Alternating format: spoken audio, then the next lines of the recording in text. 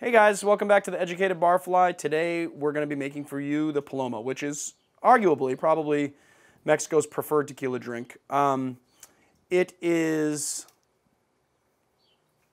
Go away, fly. We don't really actually know too much about it. It could have been named after a 1860s folk song called La Paloma, which means the dove in Spanish. And Difford's Guide says that a guy named Don Javier Delgado Corona created it at his bar La Capilla, which was in Tequila, Mexico. And we don't even have a date for that. But it is a great drink. It is very pervasive. Everybody loves it, and I'm going to show you how to make it. First thing that we're going to do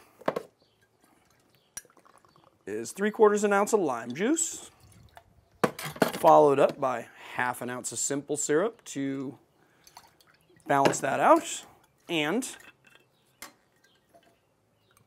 1.5 ounces of tequila. Put that in our shaker. I'm going to shake it up.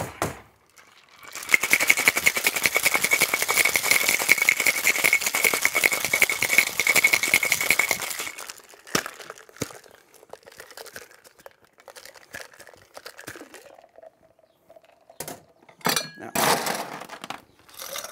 glass of ice. Oh, wow, almost forgot. Need this now. I like to double strain these cocktails. Double strain that out. Now, typically, this cocktail would be done with either squirt, fresca, or like Jarritos grapefruit soda. You can still do it that way. Today, though, I thought that I would do it with fresh grapefruit instead, because I like things to be fresh. We're just gonna add a little bit more ice. And then I'm gonna grab my soda from off camera. I'm just gonna do a little grapefruit and a little soda to top it off. 2 ounces of soda. There you have it.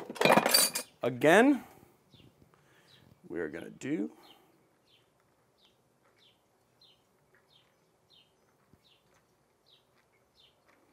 I want to get this to stand up, and I'm going to get it to stand up. There you go. Voila!